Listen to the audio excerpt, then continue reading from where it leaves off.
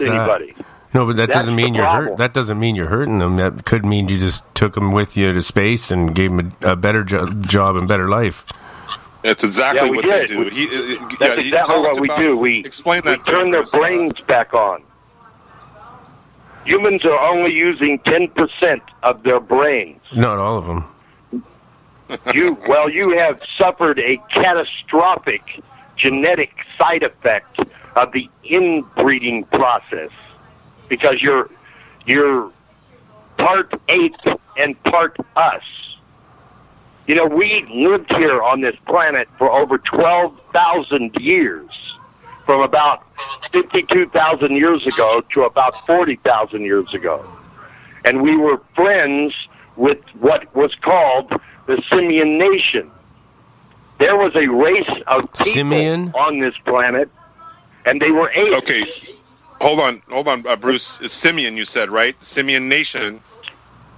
Yes, the Simian Nation. Okay, so what he's going to tell you guys about right now, and you got to visualize the movie Planet of the Apes, but even way more advanced. But there was a race of apes, of very intelligent, loving, caring apes. That talk about that and when that was, and then what happened with that. Was it 40,000 or 52,000 or 65, however many millions or thousands of years ago? Talk about that, please. No, it wasn't millions of years ago. It was 53,000 years ago when our planet was destroyed. We lost 49 billion people in one single day. But we had 3.5 billion people that were still alive on the surface of Mars at the time. And in addition to that, we had this repository of all of these vials of blood for tens of billions of people. See, we keep vials of blood from our people so that if we have to identify their remains because there's a war in progress. You're doing the same thing. We can identify somebody through their genetic remains. What ended up happening was that because of the massive loss of life, when we came to the Earth and kind of got settled in here, we started a cloning program and started cloning all these people that were dead. And that's how I was brought back the first time.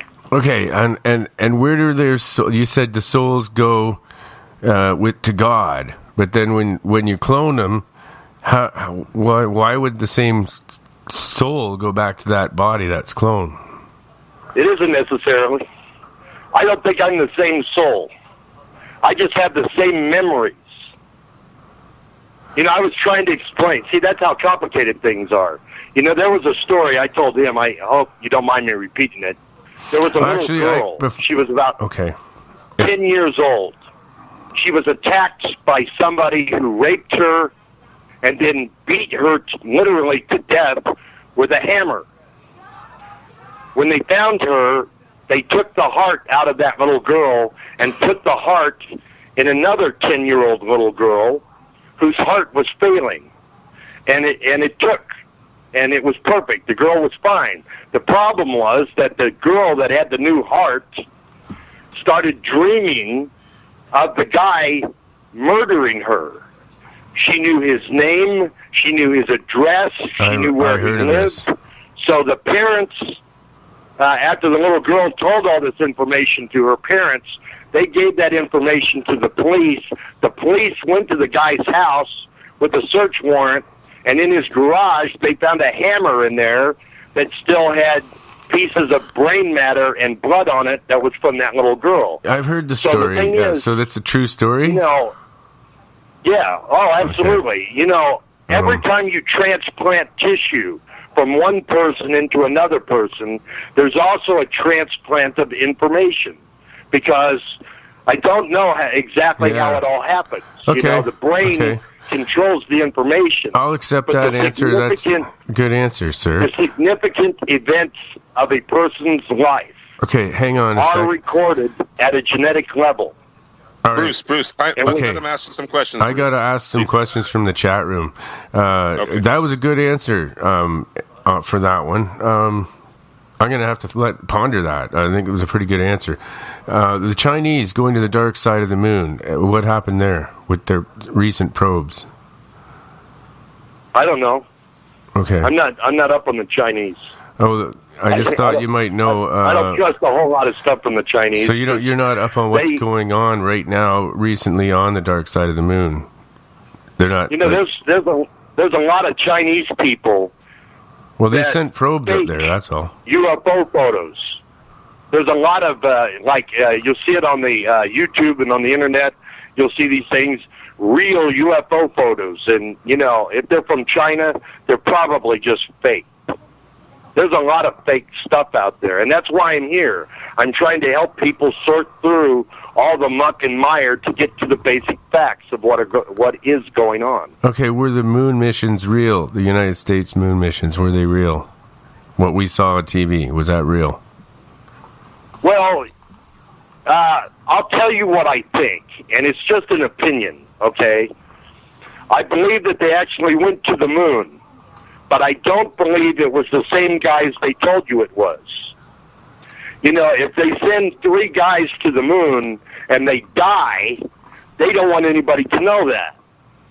So what they did was they sent Neil Armstrong up, and all he did was fly around the Earth in orbit, and that way, they superimposed pictures between the 2 events, and so Neil Armstrong got the credit for having landed on the moon, but there's a lot of stuff that you don't know about, like those X-15 missions. The United States was already in space and had already sent satellites to Mars before the Russians ever once sent that first satellite up into space. And they made a big deal about the Russians, being the first in space. They sent Sputnik up, and they had the first man in space and the first woman in space. And it's all bunk. It was all complete bunk because the government of the United States didn't want to be the only country that was sending people into space. So this was kind of the best way they could get the Russians behind it, So they let them take credit for everything. So, but I think the United States has gone to the moon. I just don't believe it's the same guys that they tell you it was. I mean, look at that, the space shuttle Discovery. Is that the one that blew up as it was taking off? Oh, yes, yeah. What happened there? The Challenger. I looked at these photos. If you look it up on the internet, they have found what appears to be 6 of the 7 astronauts, and they're still alive. And there's no explanation as to why they should be alive. Where? And it's weird because 4 of the 6 haven't even bothered to change their names. Huh. And the 2 that did change their names, they just changed their first name. The Japanese guy, his name was Ellison Onizuka. Well, this reporter went to the Onizuka residence just to interview the family to ask them how they were getting along. All these years, it's been 30 years or something since the space shuttle disaster. And this guy came and answered the door, and he claimed his name was Claude Onizuka, except he was the spitting image of the original astronaut.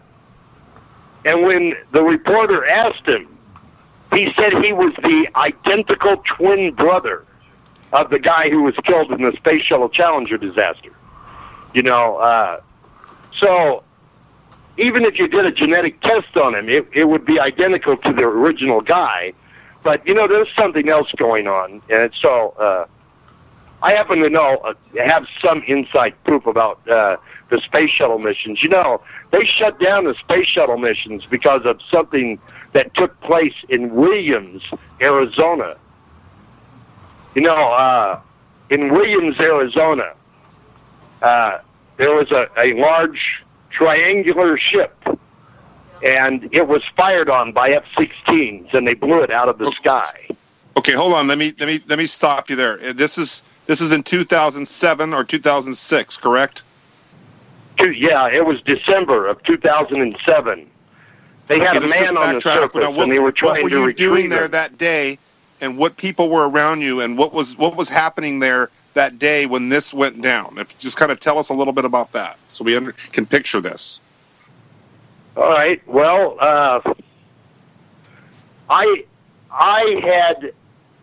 I've been in intensive care on 8 different occasions from attempts on my life. I had an attempt on my life and had some serious injuries, and I had to go to a hospital, and while they were doing surgery, they removed my 2 tracking chips. I had these 2 little chips. I had one in my right sinus passage, one in my left forearm, and while I was unconscious, they removed the tracking chips. But these are implants that we call also, correct? Pardon? These are implants, not tracking chips. Implants that you had, like what we call alien implants is what you're referring to, correct? Yeah, it would allow my people to find me. And they used so these implants were put in by your people? The Nephilim, the people of Mars. I'm a Martian, correct. basically. Okay. So they had so you had surgery, they removed these implants. Right. And then and then what led to you going to Williams in the desert and experiencing that ship? And we want to hear the story, because the ship story is amazing. The people of Mars, it's going to be hard for you people to understand. They all use 100% of their brains. And it makes everything immensely different. You can have like a town hall meeting, and everybody will show up, and nobody is actually there. Because they're all sitting back in their quarters on like a lazy boy recliner, and they're astral projecting to the sites. They can astral project over long distances. They can send their consciousness. They're telepathic. They see everything that's going on here. You guys don't realize that everything that is going on this planet is being observed. You can't go to the bathroom without these guys knowing that you've gone to the bathroom. They know how many pieces of toilet paper you use. The thing is that after my tracking chips were removed, because I am what's considered an historic icon, our people thought that they were giving you a present by bringing me back to life and letting me live amongst you as one of you. And the thing is that when they took the tracking chips, they were worried what was going to become of me. So this woman, she contacted me psychically. She astral projected. And it was a long event, but to make a long story short, after the communication, she told me where to go. She said, "You have an area up there where you've been camping, right?" And I said, "Yeah." And she goes, "Well, to the east of you there's a good open area of about 20 to 30 miles that you can see. It's a big, long valley." And I said, "Yeah." And she says, "Well, go there, because we're going to come and we're going to get you out of there." So I said, "Sure, fine." So I went there and was parked in a van. And I got up on top of my van and was standing in the middle of the luggage rack, and I had this flashlight that plugs into the cigarette lighter, and I saw the ship come in. And I started flashing them because I had a 1,000,000-watt light bulb in this thing. You could guide in a 747 with this thing with no problem. So I start flashing them when suddenly I was blown right off the top of the van by these F-16s that flew like 10 feet over my head. And they came up on me so fast, I didn't even hear them. They just hit me like a bullet flying past my head and literally blew me off the top of the van. But luckily, I'm kind of athletic, a little bit athletic, and I managed to twist around and get a hold of the luggage rack, and I stopped myself from falling and breaking bones, but I pulled myself up, and just as I did, I looked up, and all these F-16s let out a line of missiles. And I stood there and watched these missiles go across the air from the F-16s, and it hit the ship. And the ship exploded. It looked like the Hindenburg disaster. And the thing fell to the ground, and it crashed. And it started this massive forest fire. And I sat there all night long watching this fire, and I could see across this field. There was like about 20 miles in between me and this thing. And there was all these lights, red, blue, yellow, hundreds of them out there. So the next morning, I could see that there was huge plumes of smoke going up. And I drove over into Williams, Arizona. And when I got into town, the main reason I went there was to see if people noticed all these plumes of smoke. And when I got into town, I noticed that all over town, there was these racks that were set in front of all the businesses. And it had a big sign on it. It says, free, take one. And I walked up and looked, and it was a newspaper. It said something like the Williams Times. And it said, their main story on it, it said, Forest Service starts prescribed burning today. So they already had a cover story in place for these huge plumes of smoke. And it was just directly west of Williams, but just on the other side of this row of mountains that are there. So that's how quickly they had a cover story in place. But the thing I want to point out to people, that ship was armed to the teeth. They could have blown all those F-16 fighter jets right out of the sky. But they didn't even have their deflector shields on. They didn't have anything on. They were sitting there with all of their offensive equipment on the off position. And the only reason that they would have done that is if they had declared that they were on a search and rescue mission. You follow? So that they were basically our version of a Red Cross ship. And the United States government knew that. These pilots must have known that. And they fired on it anyway. And the captain that was on that ship, he must have thought that these are dummy missiles, that they're like going to hit the hull and just, bounce off or something. Because he probably never believed for an instant that the United States would actually fire on his ship. But they did. And the thing is, they were looking for me.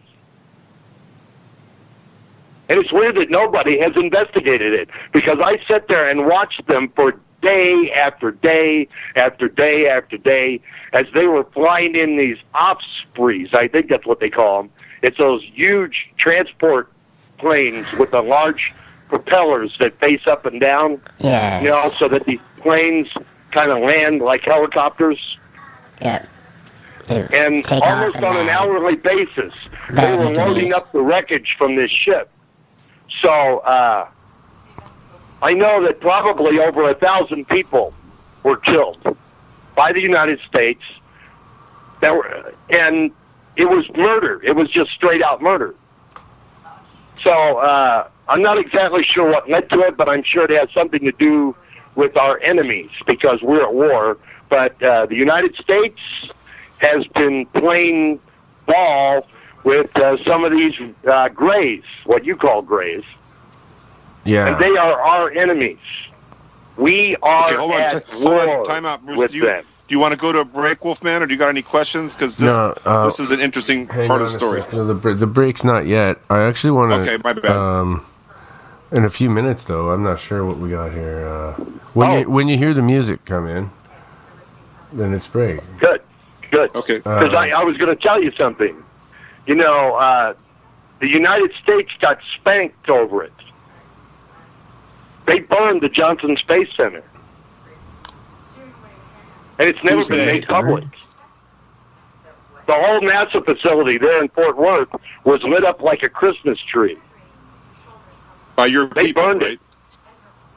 That was in 2011. And as a result, the United States shut down the space shuttle fleet permanently. And it wasn't because they were trying to save money or anything. It's because they're afraid that if they send the space shuttle out there now, they'll get fired on. And they might. Now, I want to be clear about something. When I say it's our guys, I don't mean that it's the Nephilim people themselves. It's the humans that we have drafted. You know, I never quite finished that. You know, 80% of the people that we take off of the planet, we are simply relocating them to one of a dozen other worlds. And these people, when they wake up, they think that they're still on the earth. They'll walk outside, there's oxygen to breathe, there's blue sky, there's trees, there's cattle. They do not realize that they are not on the earth, you know. But Adam has a question for you, sir. Bruce? Of the people that we take, you know, like 20%, we just plain draft them in the military service, which is something I mentioned to him about the Bermuda Triangle. You know, people have heard the stories about the Bermuda Triangle and all those thousands of ships, planes, and people that have disappeared. But, you know, nobody has ever once laid a finger on a Carnival Cruise Line, have they? So the point there is that we don't take people at random, and it's not about numbers. Everything that has been taken was stuff that had military applications, like the Cyclops, that famous ship. That was a naval ship that was brimming over with military supplies. It had morphine, medicine, bandages, K-rations, battlefield beverages, firearms, ammunition, you know. And the thing is, there's a war going on right over your head, and we're fighting a war trying to save you from extinction, and we figure that you should be contributing to the war effort. So sometimes we just plain take your toys away from you. And that's all there is to it. We love to get our hands on your pilots, like that Flight 19. Flight 19, if you guys knew about Flight 19, that was us. We took the whole squadron. We even took the search and rescue planes. But you know what we do is we turn their brains back on. We turn on 100% of their brains, and once that happens, they never want to come back. They could come back if they wanted to. Some of them have come back and got their family members and put their family members through the same process, but none of them ever want to be around humans ever again. So what we'll do is we'll, like, take these pilots and we'll train them to fly our stuff. And we do a lot of that. You don't even realize it's right in front of your face. You know, on about every year and a half, you'll see something in the papers where they'll say, you know, 2 pilots crashed while in a training mission or something, you know. But what you don't realize is that these guys could eject seconds from impact and they'd still be fine. There's no reason for them to be dead. So when the government tells you that 2 pilots killed each other by crashing into each other, that's when we take them. We'll take 2 out of America, 2 out of Canada, 2 out of Mexico, 2 out of France, 2 out of Germany, 2 out of Russia, like that, you know. We turn their brains back on, and then we...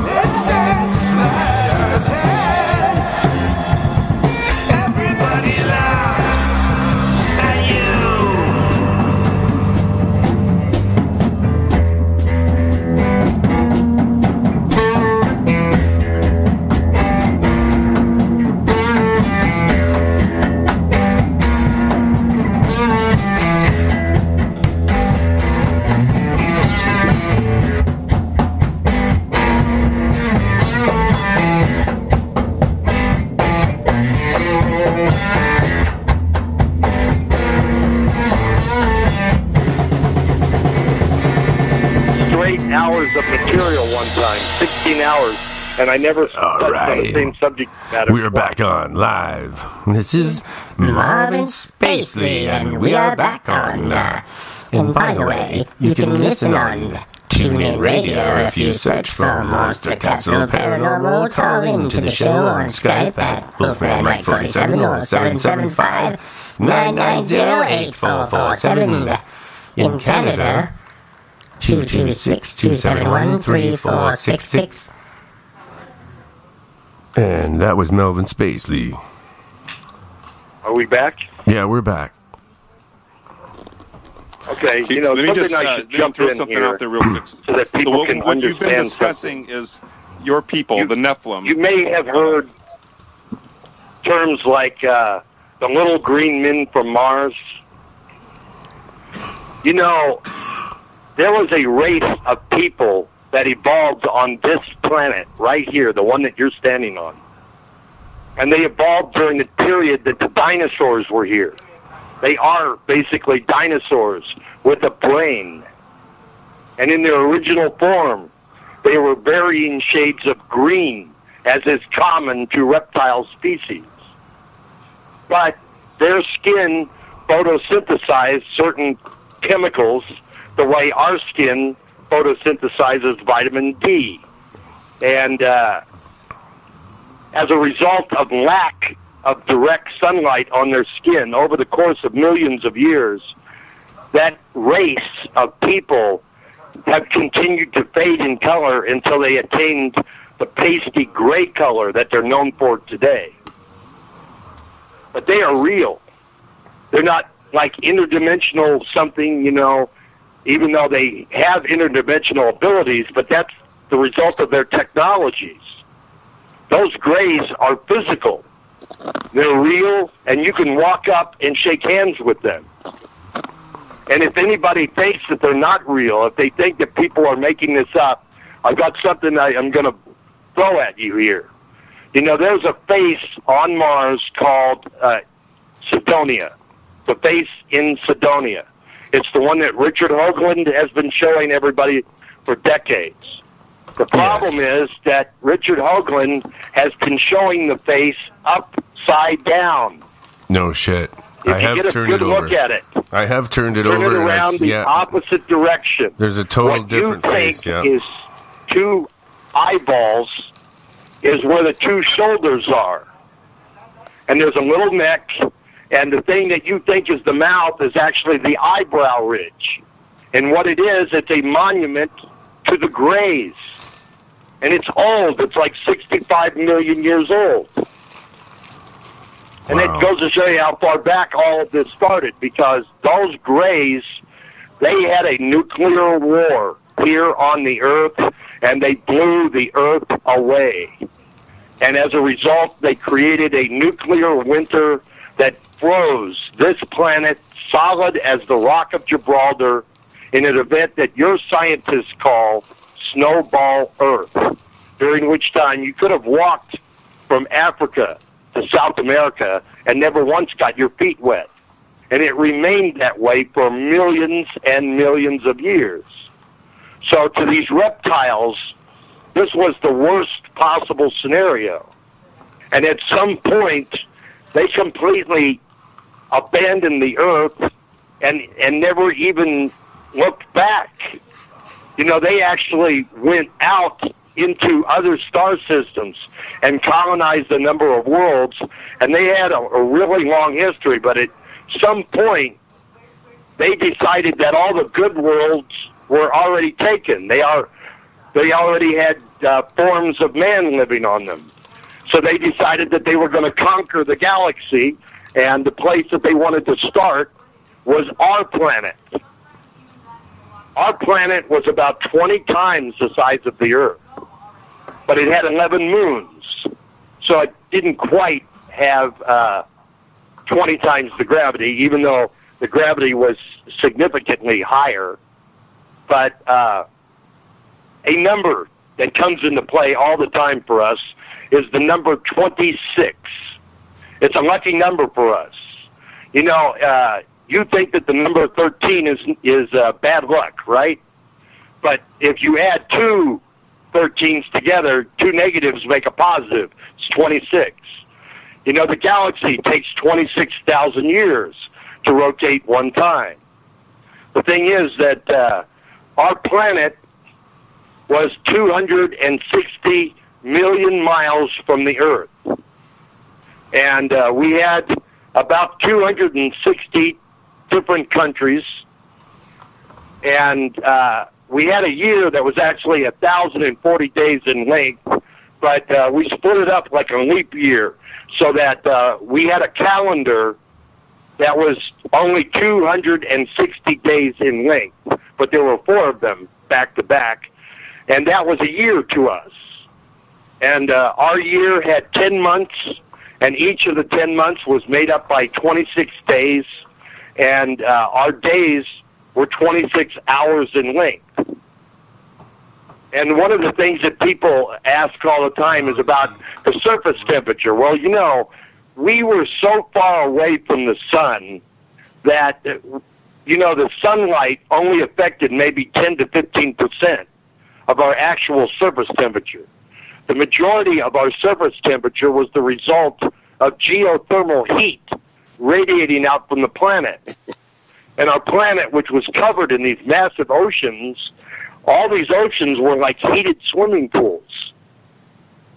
So that's one of the things that people will have a hard time understanding. Our planet was very, very unstable. We had earthquakes on almost a daily basis. And it went on like this for, you know, hundreds of thousands of years. And we developed really extraordinary technologies, and we got the whole planet under control and started using all of the natural forces to our benefit. And the whole planet was just covered with fruits and vegetables. We had lots of land, we had lots of food, but we didn't have war.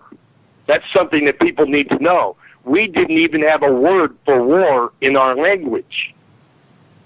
You know, we had lost so many people in catastrophes. You know, the idea of one of us killing one of our own kind was abhorrent to us. So, you know, we had this huge military. It was like a United Nations military. And we had Army and Navy, but they were there to take life. They were there to save life. Our Army was like the Army Corps of Engineers. And our Navy and their Air Forces would deliver food where it was needed or would evacuate people out of catastrophically hit areas, you know. We had our planet completely down to where we turned it into a total utopia. There was no wars on our planet. We did have firearms, admittedly, but that was because some of the wild animals on our planet were quite vicious. You know, we had stuff that was so big and so mean, they could have used one of your grizzly bears to pick its teeth. So we did have firearms, but we didn't have war. The thing is that we had 11 moons, and we had started colonizing these 11 moons, and we had, you know, like international space stations and that kind of thing, and we were picking up transmissions that were going from Mars out into the farthest reaches of the galaxy. And there was these reptilian people. And they were talking about the shortages of food and material. And, you know, they were always complaining that they were starving. And they were, a lot of them were hibernating. They hibernated for years at a time. And we made the mistake. We didn't understand because we didn't know what a war was. We called them, and we invited them to come over. We told them, you know, we've got a lot of land here, and we've got food everywhere. You know, if you can get used to fruits and vegetables. You know, we can even provide cattle and other things because, you know, we're not vegetarians ourselves, to be honest, you know. We're not very predatory, not like some people, but we invited them to come over, and they did. They came in mass. What kind of? They began massacring us. What kind by of? the billions. Hallucinogenic. Hold on, Bruce. What? Yeah. Okay, Bruce, let him ask you some questions, please. Can I ask some questions from the chat room? Sure. One is, who are you hiding from? And I thought it was the Greys or somebody, I don't know. No, okay, Bruce, I put in the chat room, Bruce, that you're staying in a hotel. That story is a long story because they burned down his house 2 times. But anyway, you're kind of in hiding at the moment, right, Bruce? I mean, you don't really want the government knowing where you're exactly located. Is that correct? Well, I was telling him that I lived on a mountaintop for 7 years in a tent, and I was completely off the grid. And the government, they searched and searched and searched, and they couldn't find me. So they lit the entire mountain on fire. So what you're saying is the government and the Greys are working together, and that's why they're after you? That's what I'm trying to figure out. Who is after you? No, they're not after me because of what I am. They're after me because they don't want me telling you the story that I'm telling you right now. They don't want the public to know the real truth. They don't want the public to know that there are billions of people on Mars. You know the story of the Europeans and the Indians? Yes. You know, when the Europeans came over, they took over this country. Yeah. Well, the thing is, there's a civilization on the planet right next to you. It's populated by billions of people, and they're massively superior to human beings. They have advanced technologies that you couldn't even guess at. They could blow the whole surface of this planet away and not get a scratch. And the government's afraid that if they even admit that they really exist, that it will cause a calamity and the world will collapse. They're worried about a worldwide public panic taking place and rioting in the streets and all that kind of thing. So they have gone to great lengths to keep the public from knowing that we're there. But I want to say, for the record, we are not hiding from you. We have been doing everything. We have flown our battle stars over cities like Phoenix. We have sent flights of UFOs over Washington, D.C. in 1952. We have done everything possible to try to tell people who we are, where we're at, what we're doing. But there's so many aspects. They can't just come down here and breathe the air, because that's one of those 9 steps, the 9 obstacles. If the people from Mars came over here and breathed the air, the germs would kill them. There's a lot of aspects taken into consideration, So the way that they figured that they could take a first step at communicating with human beings is by putting people like me around the planet living amongst the human populations. There are aliens living amongst you that look just like human beings, except for my ears and the fact that my teeth were different. And, there's other genetic differences, but you wouldn't see them. There's stuff on the inside. I have 2 arms, 2 legs, a body like everybody else. The only thing that would make me stand out is my pointed ears. Incidentally. Hey, can I cut in? Hey, man, yeah. This is Young Nancy, man. I got a question for you, Bruce. So you're saying you are an alien? Is that what I'm picking up right now? But you only have pointed ears? I mean, explain to me that. Can you explain that to me? I've just jumped into the group chat. I didn't hear anything you said before. Please explain to me what makes you different. He did. Well, my race look European in appearance, except that we all have pointed ears. But 40,000 years ago, the Simian nation was wiped out almost to extinction. 95% And 36 rows of teeth was wiped out. Or 36 teeth instead of 32 as well. Yes. Yeah, my teeth are different than yours. My ears were different, you know. I have hearing differences and sight differences, but it's minor differences.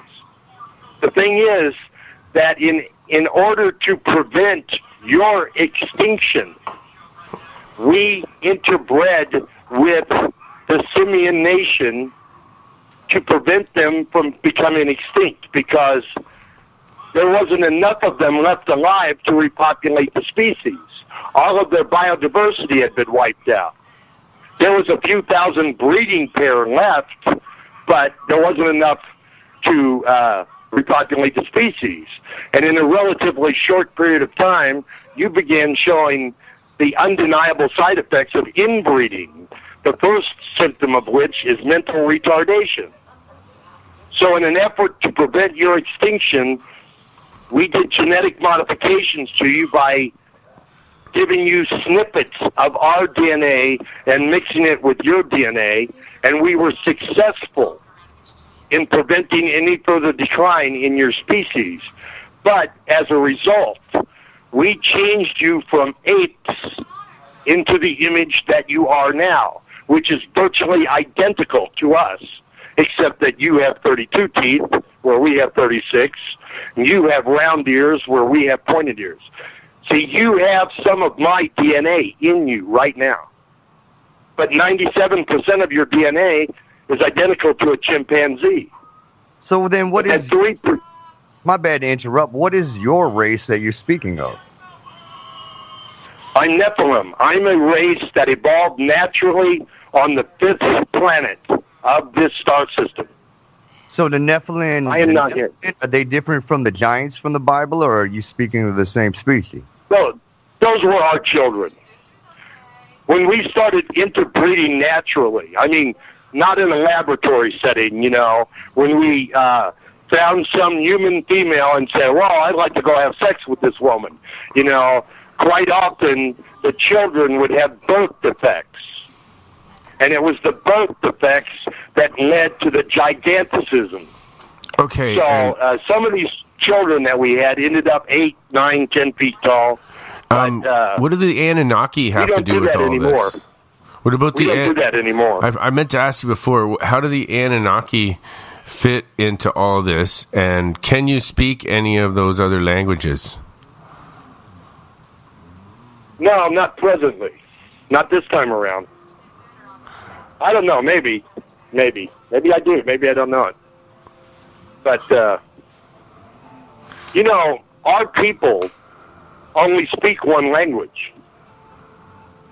So I don't know where, and your people used to only speak one language. In fact, for centuries, your people didn't even use their vocal cords. You know, in fact, your vocal cords you got from us in the first place anyway, because primates don't have vocal cords. You know, all the traits that you have, you know, your feet are webbed now, and they're designed like two perfect paddles, perfect for swimming. Well, actually, you know, for me, I thought you said earlier. I thought you said earlier that your people speak telepathically. They do. That's what I was saying. They don't need to speak in words. They can communicate whole ideas and mind lock with each other. And that's how human beings used to be. Your people, when you were apes, your people were smarter than you are now.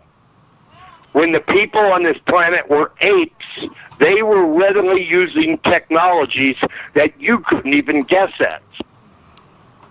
And there's the thing, because I had to be put through a process where they systematically shut down percentages of my brain cells until they got me down to a level low enough that I could communicate with you on your level.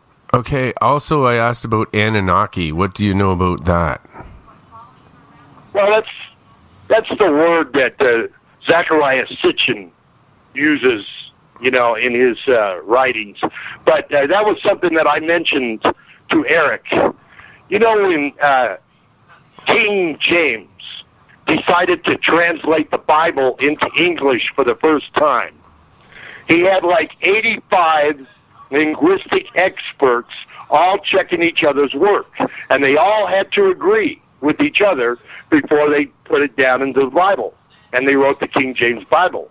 Yet despite that, they still mistranslated things, and they still made mistakes. Here you have Zecharia Sitchin.